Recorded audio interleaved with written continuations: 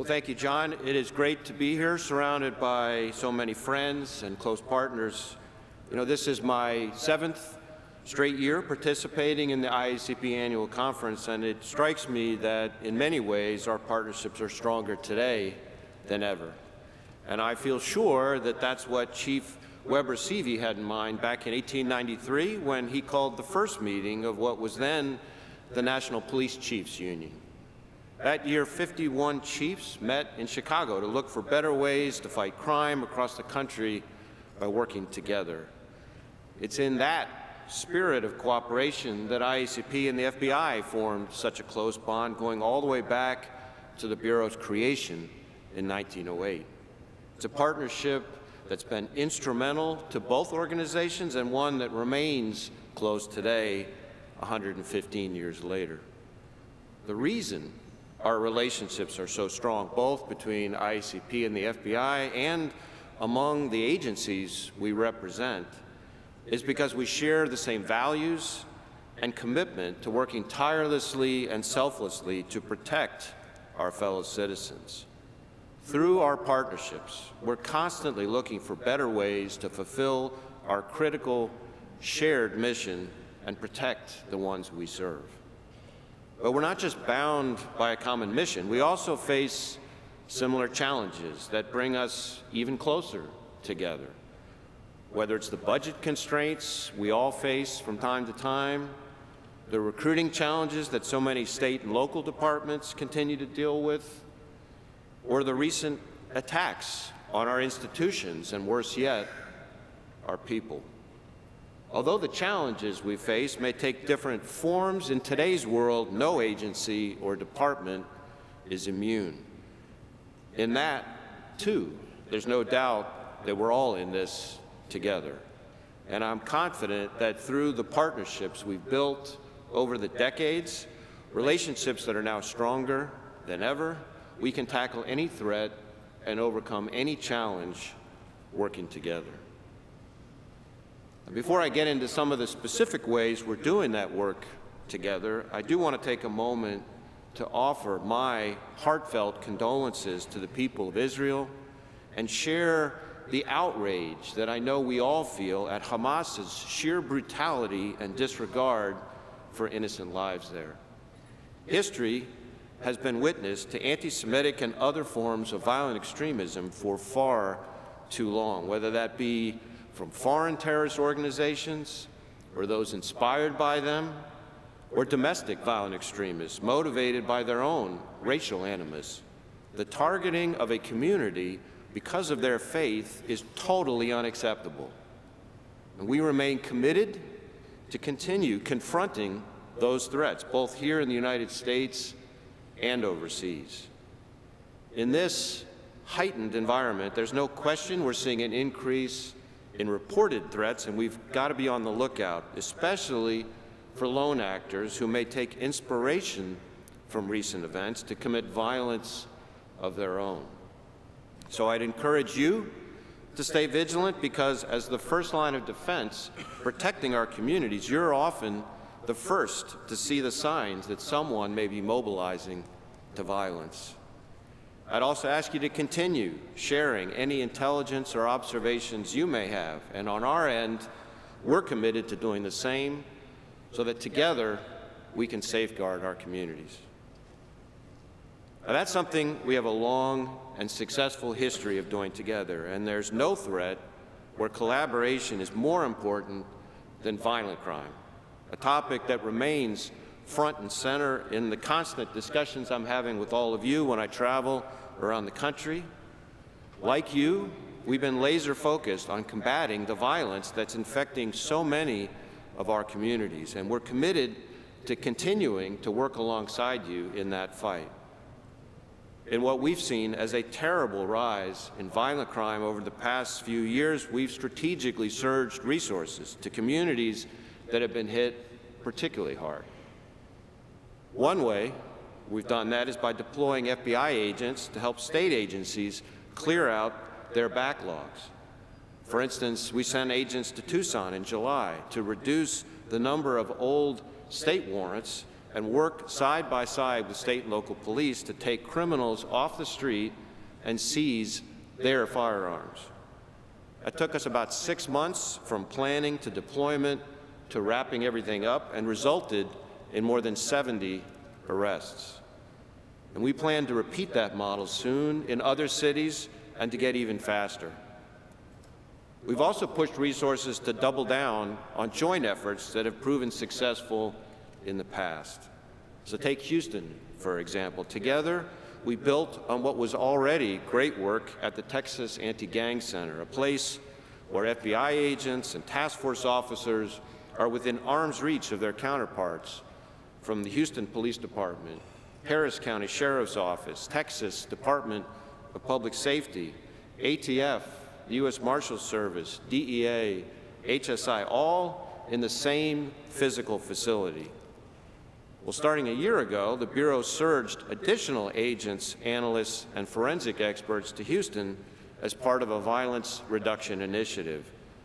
And what was key in Houston is that we had prosecutors on board who were ready, willing, and able to bring significant racketeering charges to put the criminals terrorizing communities away for a long time.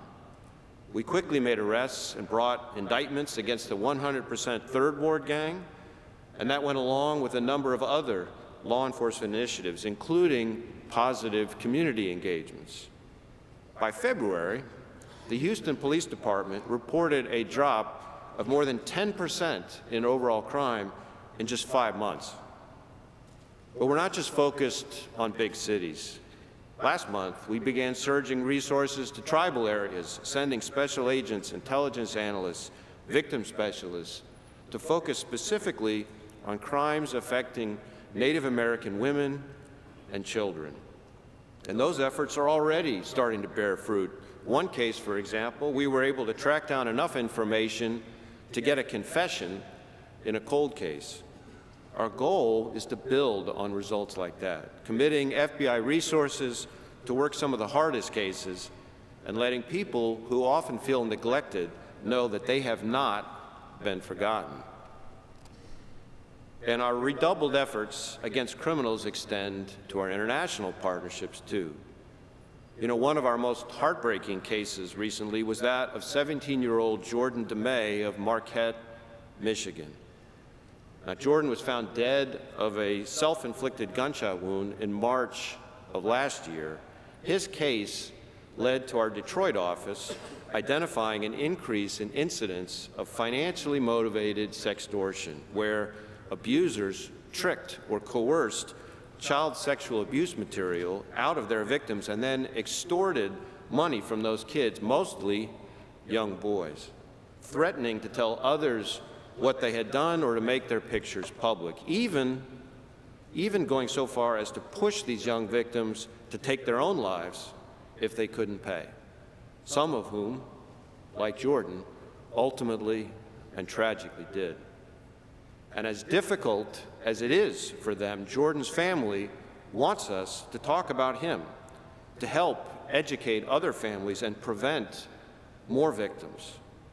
So our Detroit office has started a national campaign to warn children about these dangers, and they've led an international effort across multiple continents to track down Jordan's tormentors. That effort eventually led to a joint operation with one of our overseas counterparts, the Nigerian Economic and Financial Crimes Commission, and in August, that team successfully extradited 2 men from Nigeria to face prosecution for sexually extorting numerous young men and teenage boys across the U.S., including Jordan DeMay. That work not only put criminals behind bars, it also sent a message that we are going to tenaciously pursue those who prey on kids, even leveraging our international relationships to bring them back here to the U.S. from overseas to face justice. Of course, as great as surges and special initiatives are, we can't always count on those who ultimately control our budgets to see the wisdom of providing the resources we need to support and sustain those efforts.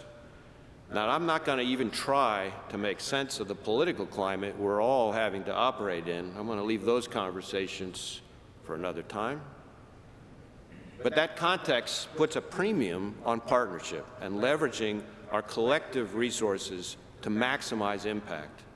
And the best tool we have in our toolkit to do just that and have a lasting impact is our FBI task forces. We're now up to more than 6,000 task force officers from hundreds of departments and agencies across the country, all working together to combat things like violent crime, gangs, drugs, organized crime, and child exploitation.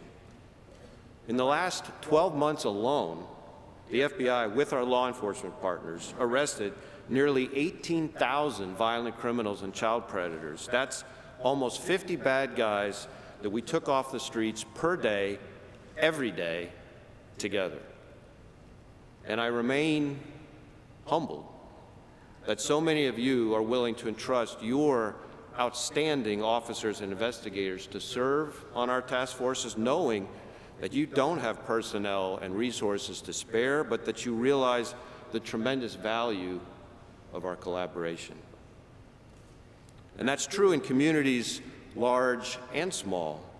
This year, we worked with federal, state, and local law enforcement agencies around Charleston, West Virginia, in one of the largest illegal narcotics investigations in that state's history.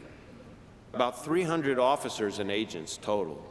That investigation seized more than 100 kilos of meth, loads of deadly fentanyl powder, thousands of fentanyl pills, firearms, hundreds of thousands in cash, and resulted in close to 50 arrests. That operation, and so many others like it, make a real difference to the people who live in communities like Charleston. Or take the work of our Coastal Georgia Safe Streets Violent Gang Task Force, run out of our Brunswick, Georgia satellite office. In January, that task force arrested 74 members of the Ghostface Gangsters and seized a number of illegal guns and drugs. Now, that takedown didn't make national headlines, but what matters to me, to you, and to the people of Coastal Georgia is that just 3 months after that law enforcement action, the Brunswick Police Department reported a 50% reduction in fentanyl overdoses. That's making a real difference in people's lives. Another big part of the violent crime problem that I've compared notes on with so many of you is that more and more the offenders responsible for so much of the violence we're seeing are juveniles. The national crime statistics the FBI plans to release this coming week confirm what we've all felt for quite some time, and that is that the number of juveniles committing violent crimes is on the rise. Whether it's carjackings, armed robberies, or even worse violence, juveniles committing serious violent crimes is a challenge we all face. And on top of that, I can tell you that hardly a week goes by when I'm not briefed on a juvenile here in the United States motivated to commit violence by some foreign terrorist organization or other ideology. Now, while I'm sure we can all agree that our young people can benefit from services and community outreach and prevention programs, at the same time, there are repeat violent offenders who have to be held accountable, even if they are juveniles. And we need to work together with prosecutors at all levels, federal, state, and local, to make sure that criminal prosecution is an effective deterrent. But partnership is about more than just going after the bad guys and making arrests. It's also about bringing everyone's expertise and unique capabilities to the fight. For our part, today more than ever, that includes keeping pace with emerging trends and technologies and sharing those with all of you to make sure that our collective response remains agile. Take how we collect, handle, and use law enforcement data, for instance. Our Information Management Division recently processed, extracted, and converted 100,000 digital images to help our state and local partners in New York working the Gilgo Beach serial killer case. Another asset we've increasingly been sharing with our partners is CAST. That's the Cellular Analysis Survey Team. For anybody who may not be familiar with the program, CAST provides location information for cellular devices. And we use CAST teams to locate fugitives or determine whether a suspect was nearby when a crime occurred. We've got CAST assets around the country that can support every threat we cover, along with serious violent crimes investigated by agencies like yours. Last year, CAST members provided expert testimony in over 400 criminal trials. They assisted in more than 5,000 cases and analyzed 26,000 or so sets of call detail records just in 1 year. Now, while CAST is, of course, an invaluable resource for federal investigations, the vast majority of that team's work is to support state cases where there's no federal prosecutorial interest. CAST was used, for instance, in the recent kidnapping of that 9-year-old girl up in the Albany area. A task force officer who'd graduated from our CAST certification school just a week earlier used analysis of the subject's cell phone and car to place him near the crime scene. That information helped investigators get the search warrants that ultimately led to that little girl's safe recovery. And in September, we used CAST to locate and recover another minor who'd been kidnapped and held for ransom by a cartel to settle a drug debt, and in the process, we arrested the 3 kidnappers. But we're finding more and more innovative uses for CAST, like helping to find people who've gone missing after natural disasters. I'm talking about things like tornadoes in the South and the Midwest, or those recent devastating fires in Maui. That's just one more example of ways we're trying to put talent and innovation into action quickly to make a real difference in communities, large and small, all around this country and around the world. Another important part of our partnership over the years has been the sharing of ideas, best practices, and innovative concepts across the profession. Now, a lot of you in this audience are graduates of our FBI National Academy. What you may not know is that National Academy dates all the way back to 1935 and owes much of its early success to the support and buy-in of IACP. We later built on that foundation to add LEADS, the Law Enforcement Executive Development Seminar for mid-sized agencies.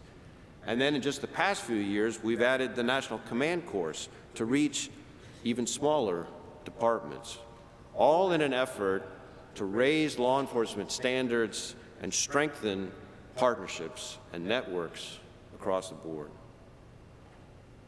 But before I close, I want to touch on one final subject, and that is the danger our men and women face each and every day. Tragically, the number of officers killed and assaulted in the line of duty continues to increase each year. Already this year, there have been 50 law enforcement officers feloniously killed in the line of duty. That is right in line with last year, when we had one of the highest totals in a decade, and comes just 2 years after we saw the highest numbers of officers murdered on the job since 9/11. The number of brave men and women killed on the job is extremely troubling, and it's an issue that I think doesn't get anywhere near the attention it deserves. I can tell you, I'm out there trying to raise awareness on this topic every chance I get, and I know an awful lot of you are as well. But beyond raising awareness, we're taking concrete steps to try to make our agents and officers safer. To take just one example, we're working to build out the violent person file within NCIC, so the same repository that has the wanted persons, sex offenders, and missing persons files. At the moment, we've got almost 16,000 dangerous people listed in that file. That's 16,000 people who may have a propensity for violence against law enforcement officers. Now, I don't have to convince any of you how critical that information can be for an officer running a check before approaching a stopped vehicle or responding to a domestic violence call. So I would encourage you to continue submitting data on people with a violent criminal history or who have made credible threats, because getting our violent person file populated more comprehensively could turn out to make the difference between life and death for one of your officers when they make a stop late some night. And that is the most important reason we're all working together to save lives. Look, there is no question that these are challenging times for law enforcement. And the jobs that you and your people have devoted your lives to aren't easy, even in the best of circumstances. And these days, we often find ourselves operating in less than ideal circumstances, and that's putting it mildly. But we've been through other difficult times, and I am confident that by working together, we'll continue to get the job done and done well for the people we all serve. Our partnerships are stronger than they've ever been, and you have my commitment that from the FBI's perspective, we're going to make sure that remains true. We recognize the immense responsibility you carry, and I'm incredibly grateful for your unwavering resolve in the face of challenging situations. I'm proud of the difference every department here is making in the lives of Americans in small towns and big cities alike, and in the lives of everyday people around the world. And the FBI will continue to stand with you and your officers in protecting the people we serve.